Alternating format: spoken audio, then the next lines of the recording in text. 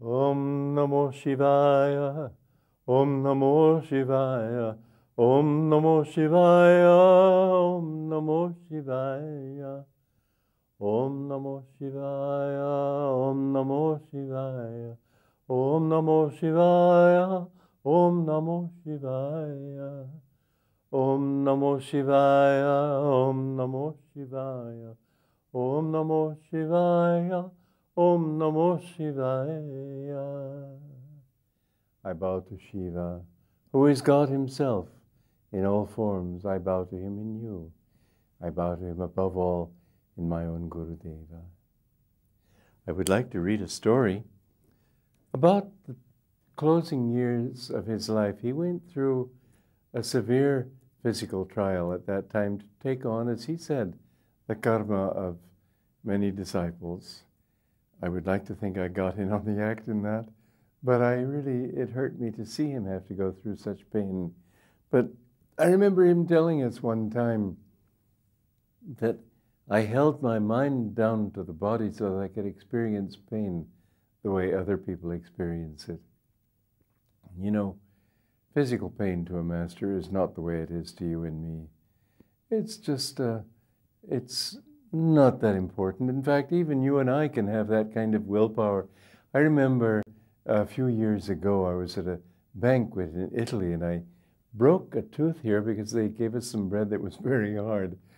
And my tooth was broken off at the root, and I wanted the thing treated the next day. It was on New Year's Day, so it couldn't be done that day, but the day after. So I went to the dentist, and he said, well, it's much too close to the gum for an ordinary gluing on, whatever they call it, with their material. So he said that you're going to have to come here 4 times. I thought, that's a waste of time to come here 4 times. He said, I'll just do it today. He said, well, I tell you, it's going to, first of all, I've got to give you anesthesia, and I have to drill in, I have to kill the nerve, which is alive. I have to push a post into the gum, and then after that, all that to fit the tooth onto the post, and it's going to be a process. I said, don't worry, I'm just, I figured in my mind, I thought, well, I've lived a long life, and I've had a lot of joy, and I've had a certain amount of pain, and so what are a few minutes of pain? I just said, go ahead and finish it. So I think he was perspiring, and the nurse was with her eyes sort of goggling out. That he just went in there, and I thought about happier things and did meditation and just sort of felt it won't last forever. And it's not as if I had the ability to cut off the feeling altogether. I'm all for it, but I couldn't do it. And I remember I had my eyes closed the whole time. I wasn't going to look. At least I wanted to be in another world inwardly. And he took the nerve dangling like a little string, and a couple of friends who were with me just sort of saw it and gasped. And then he took this little tiny post and shoved it in there. And then he just stuck the tooth on and put the cement there.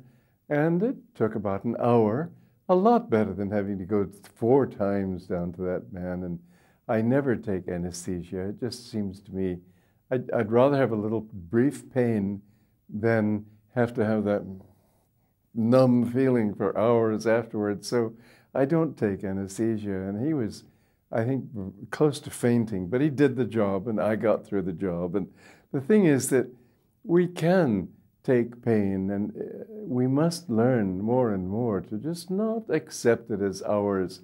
The more you can do that, the more you find. I've had them do root canal on me and so on. I haven't taken any kind of anesthesia. I've composed music in my mind. It's true, I don't open my eyes. I don't want to see that man like that. But on the other hand, it's brief and it's over with. Well, the gurus have that power, and even though Master brought his mind down to the body so that he could feel pain as other people do, still he was really above it. And I have seen him. You know, there was one time they had a cement wishing well, an artificial wishing well, and he had his handprints on the concrete, their cement that they were making, and they had this thing, it weighed about 1,000 pounds. they dropped it in such a way that his foot was right in the middle, right underneath it. They dropped it onto his foot. It broke the foot. And there was a lot of pain there, and his face immediately screwed up in pain. And so he said, look, this is very interesting. He said, watch, I will put my mind here. All of a sudden, every trace of pain vanished from his face. He could walk up and down, no problem. Then he said, now I'll bring my mind down, and suddenly you could see the physical impact of that pain. Then he said, now I'll put it here again. He did that 2 or 3 times. And his foot was really swollen, but he had to give the service that Sunday in the church. And just before he had to give the service, he didn't want to come out there hardly able to stand. All of a sudden, his body went back into proper shape, and he was able to stand for the whole thing, had no more problem. Well, this is sort of a preamble to what I wanted to read you in his book, Conversations with Yogananda. He was telling us this story one time. It was not a usual physical test. It was an astral test. He was describing to some of us for our benefit what he had undergone during his recent illness. This experience was not physical. It was, though it affected the physical body, it was astral in nature. Demonic entities were torturing me. Some of them were shaped like saws, others like corkscrews. They were working on the legs of my astral body. Christ's crucifixion was bad, but at least it was over in a few hours. This torture went on for months. Sometimes I kept my consciousness down to the physical body so that I might experience suffering as others do. A nurse was hired to care for me. She was completely materialistic and was actively hostile to the truths we teach here. Every time she turned me over, as she had to do because I couldn't turn myself, she did it with deliberate, unnecessary force, heedless of the pain it would cause. At one point there appeared in my forehead the blue light of destruction. Divine Mother's voice said to me, "Give it to her." I could have destroyed that woman with a glance, but I knew this was God's test. "Do as you like, Mother," I prayed. "It is all your show." He had that power. There was one story he told about, this was back in his early years at Mount Washington. There was a woman disciple of his, very close one, Durga Mata, in fact, if you've read her book. And her brother was very antagonistic to her coming and doing following this spiritual path. And he wanted to go upstairs and beat up my guru, which had a smaller body, and this man had a big body and was very strong. But my guru had a very strong body. People didn't know how strong he was physically. But anyway, he was sitting meditating, and he saw these, in his meditation, he saw this young man coming up the stairs with the complete intention of beating him up and then going around and boasting to everybody that he'd beaten up this so-called charlatan guru kind of thing. And he reached the threshold of the door, and my guru opened his eyes and he said, "I know why you've come. Don't take one step into this room." And the man said, "Go on, prophet, what are you talking about?" He said, "I warned you. Don't step into this, across that threshold into this room." And so arrogantly the young man strode into the room and suddenly fell down. He said, "I'm on fire, I'm on fire." And he felt that his whole body was burning up, and he ran downstairs and he was rolling on the ground outside and on the grass, which was somewhat, perhaps he hoped, cooling to his body. And my guru went down there and touched him and healed him of the pain. And he said, "Don't come near me, don't come near me." And he had his sister go in and take his things, and he ran away and never came back. Now, that's not something that gurus ordinarily do, but they do it if they have to. It's when you're with a master, it's like a live wire, and you touch it, you can get electrocuted. If you commit a fault in the presence of a master, like that story of Tarlanga Swami, a disciple came to him and brought him a bucket of lime juice saying it was clabbered milk, and it was poison. If Tarlanga Swami had swallowed it, he would have been killed. Instead, he drank it easily because he was a master. And the man fell down screaming.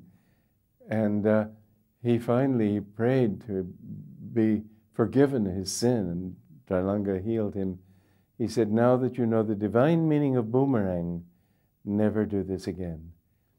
And what my guru explained, this is all in Autobiography of a Yogi, and it's a very interesting thing too, that a guru, having overcome his ego, is able to overcome the thwarting cross currents of ego, which delay the operation of karma, so that when you do something, you think you've gotten away with it. You haven't. That karma is waiting in the trees. It'll get you sooner or later. Somebody said, well, to a guru, he said, well, what is this teaching that you go into the Ganges and you become freed of all your sins? And the guru said, oh, yes, it's perfectly true. You go into the Ganges and you're pure, but your sins wait in the trees. And when you come out of the Ganges, they leap on you all over again. Nothing so simple as just bathing in the Ganges is going to purify you of incarnations of sin. Don't be ridiculous. The beautiful little myths that gather in religion, use your common sense too. You have to work hard to become free. Look at Buddha. Look at the Yogananda. Look at all great saints. They've had to go through a great deal. Now, the thing is that when you are in the presence of a master, don't ever tell a lie.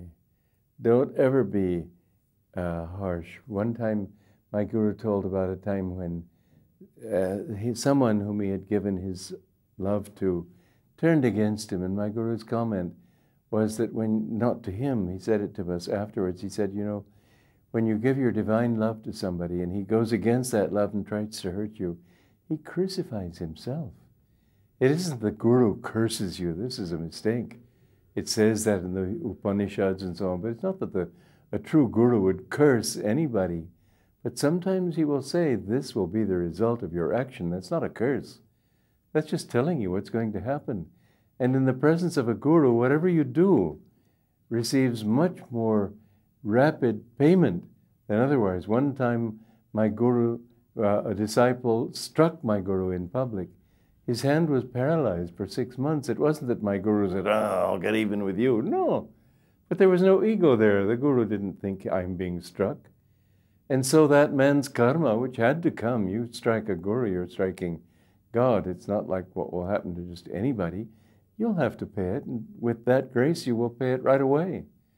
One time, Dr. Lewis was, he was with Master, and they saw a man with a club foot. And Dr. Lewis said, well, why was he born with that club foot? Master said, because he kicked his mother in his last life. That karma comes to you sooner or later. And so remember that what the guru was doing was paying for our karma. He was, you know, when if a huge man comes to punch you in the jaw, he could kill you. But if a strong man stands in the way, he can take that punch. It won't kill him. It may shake his body up, but it won't kill him.